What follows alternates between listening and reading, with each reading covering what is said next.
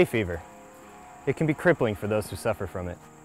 And this time of year, there's millions upon millions of grains of pollen circulating through the air and finding their way into our nostrils.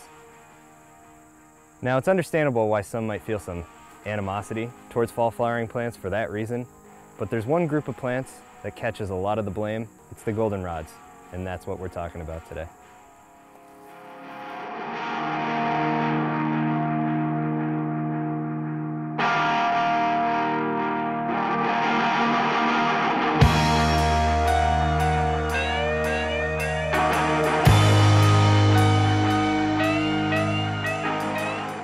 The goldenrods are a complex group of plants. With something like 100 to 120 different species, there seems to be a goldenrod for every sort of habitat type. You have your generalists and you have your specialists.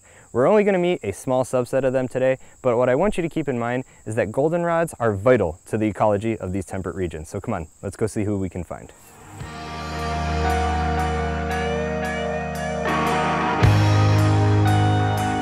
Now this is the goldenrod you're probably most likely to encounter. This is Canada goldenrod, Solidago canadensis.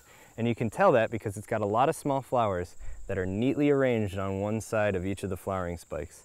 The leaves are kind of roughed, they're predominantly three-veined, and the stem also kind of downy. Very hardy plant and actually can be quite weedy in some areas, but it is an excellent nectar source, especially late in the season.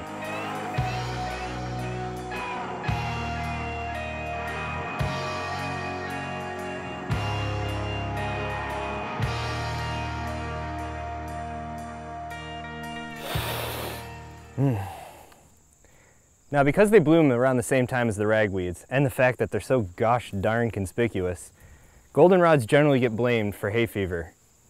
It's simply not true though. These flowers are insect pollinated, which means their pollen has to be very heavy and very sticky in order for insects to properly transfer them from one flower to the next. But that also means that they do not become airborne readily. Simple fact, not enough pollen grades from goldenrod get into the air to affect you whatsoever. So this plant should not be the object of your anger. It should be celebrated for the ecological wonder that it truly is.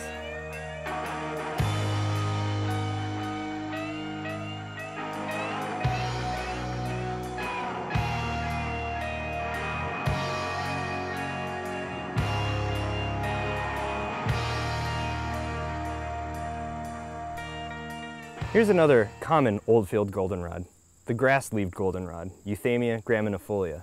You can tell it apart from the rest by these long grass-like leaves and the clustered flowers that kind of flat-topped, almost like they're in an umbel. Another easy distinguishing characteristic is that this species often gets a tar spot on its leaves. It's one to keep your eye out for and definitely one worth getting to know.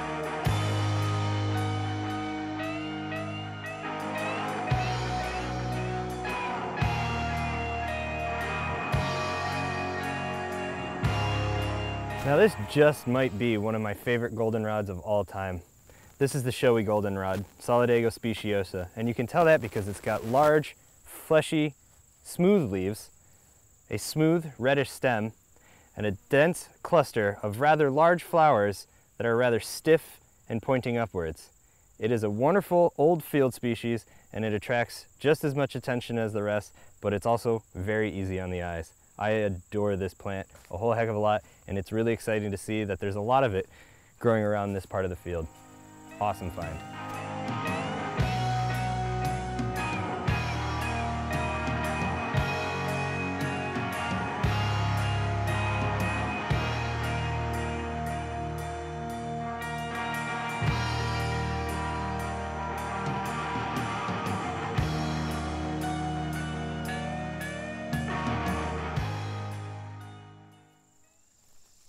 It's not all about fields with the goldenrods. Some of them enjoy forested habitats, kind of like this one, a special little species called the Elm-leaved goldenrod, Solidago ulmifolia. It gets that name because these leaves superficially resemble that of an elm tree. It's a wonderful little plant, again, enjoys shadier habitats, and as you can see, offers ample opportunity for pollinators in a woodland setting. What's not to love?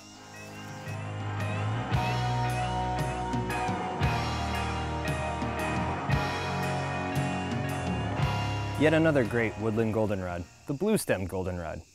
It's easy to identify because its flowers, which we're a little early for, are born in clusters in the axils of the leaves. The stem takes on this zigzagged appearance.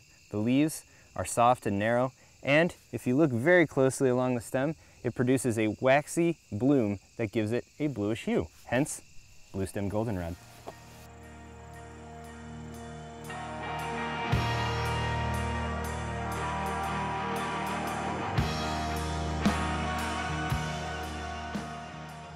Now here's a goldenrod that might be a little bit harder to find for some. This is Gray's goldenrod, Solidago nemoralis, and you can identify it because it's got small secondary leaflets at the base of its larger leaves, this arching stem, and a wonderful gray down on the stem, which gives it its common name. This is a hardy little bugger and one worth seeking out.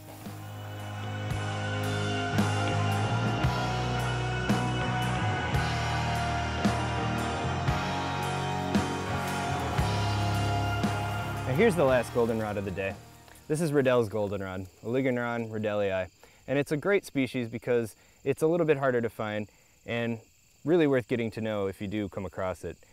It's smooth stemmed, has these long narrow leaves without any teeth, and they're kind of heavily folded at the margins, and the flowers are large and again clustered on the top in this flat umbel-like appearance. It likes drier soils, so this hill prairie is a perfect kind of habitat for it, and I'm really happy I got to show you this today. Now remember, whether it's Riddell's goldenrod here or Canada goldenrod growing in the field by your house, they're ecologically important species.